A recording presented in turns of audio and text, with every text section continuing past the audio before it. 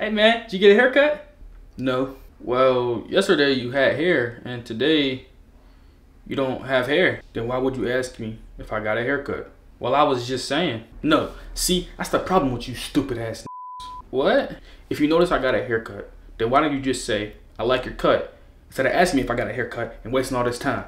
It was just a question. A stupid question.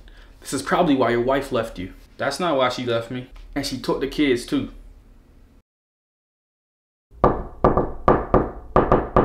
Come in. Hey, yo, I'm about to go to the store. You want something? You about to go to the store? I just told you I was going to the store. Damn, bro. Why are you getting so defensive? We just had this same conversation yesterday about you asking dumb questions. How is me asking you if you're going to the store a dumb question? Because I just told you I was going to the store. Oh, I was just verifying. This is why you got fired from your job. That's not why they fired me. And they replaced you with me. You so rude. Let me show you some,